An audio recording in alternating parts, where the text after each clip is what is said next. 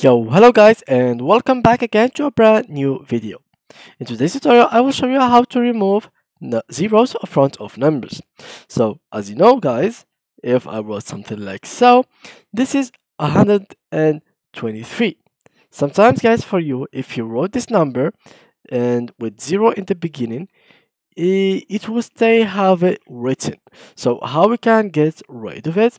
Basically, you can do it through a lot of methods. But first of all, let's go ahead and, for example, for you guys, let's make something like so, or let me just make a lot of numbers. So let me just go here, format cells, and we go to custom, and probably it will be for you guys something like that. So I will make it somewhere like that.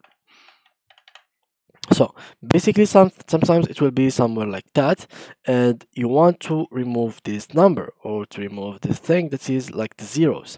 So how you can basically remove them is through this. So let me just make this a lot so you can see the difference.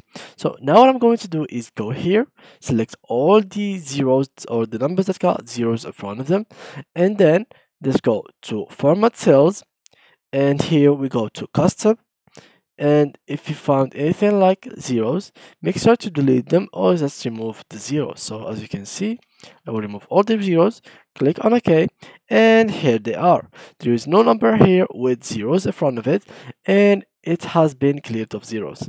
Of course, you can edit it as much as you like, so there's other options. So if you go to format cells, there is numbers, there is currency, there is accounting, date, time, percentage, fraction, scientific, text, special, custom, and in this custom you can delete whatever you like here, whatever you don't like. You can even create new ones if you want to. So for example, let's go to delete. I have deleted it.